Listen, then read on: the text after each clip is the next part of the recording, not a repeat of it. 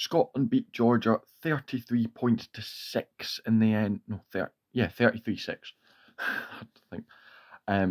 Game of two halves again from Scotland. The very slow start.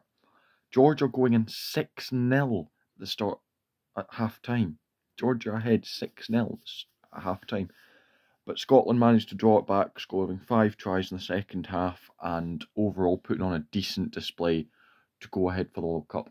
Now, as I said, I loved this game for the physicality rating. And again, I loved the physicality Scotland brought. I thought, for how fit Georgia were incredibly physical, and I thought that they very rarely got a sniff at the line and never really looked like they were going to score, which I think is really good from a Scotland point of view. Many forwards, I think, definitely put their name forward to start against the Springboks. I think, to name a couple, Jack Dempsey and Sam Skinner, I thought were incredible for the boys. Both carrying hard, putting in yards. It seemed to me like every second or third carry was one or two of them. You could see, though, especially in the first half, that Scotland did not want to get an injury. You could tell some of the bigger names like Finn Russell, Duhan van der Merwe and that, they didn't quite hit and play as hard as they usually would. And due to, I think they were just, I really don't want to get injured or sent off or anything like that, a game before the big World Cup, which you got to kind of say is fair enough. I mean, fair play to Georgia as well. They played quite well. They really did. I'm impressed with how they played. And they stuck in and gave Scotland a good run. I think they still have a chance to get the pool. I mean, I will cover the Fiji-England because, my goodness, what does that mean for both teams? But will we see Georgia and Fiji going through in the World Cup? I wouldn't be surprised. We'll have to see. I mean, Wales, who knows? We're seeing Australia properly for the first time in a few weeks. Or I'm seeing tomorrow when they're playing a decent team in France, see how they fare there. Not 100% sure how they'll do against the French, but yeah, I'm not doing a France story preview, it's just talking about that. But yeah, one thing I will note from Scotland is the lineouts were incredible, and they stole a good 4 or 5, I think it was, from Georgia. Now, if that was Georgian mistake overthrows or just Skinner or Cummings getting up and managing to knock it back, whichever, they capitalised on that really well. And then when the likes of Ben Healy came on, again, I was really impressed with his kicking, especially from the hand.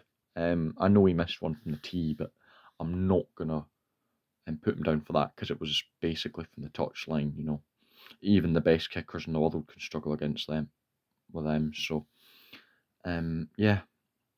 I'm pretty happy with the performance. I think, again, it's the slow start. We need to get over that. Because if Scotland do start slow against the Boks, they could well be facing a 15-20 point deficit at half time.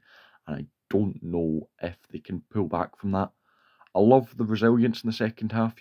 If we were, say, 10, 15 points down at half time against the Boks or Ireland, I wouldn't count us out the game. I really wouldn't.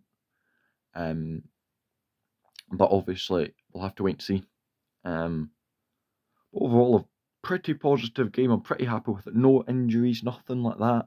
That was my biggest concern. I did say I'd rather lose this game and no one was injured than win it and 5 or so players got injured. We won it comfortably and no one got injured.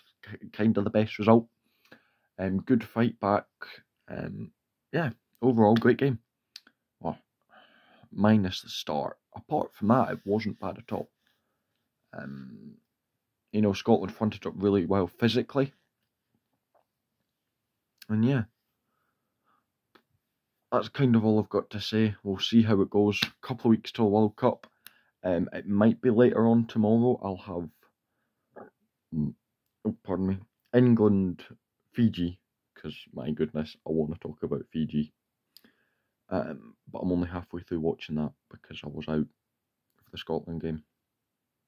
I may also do the Ireland-Samoa because Samoa gave Ireland a really good run and nearly pulled it off as well.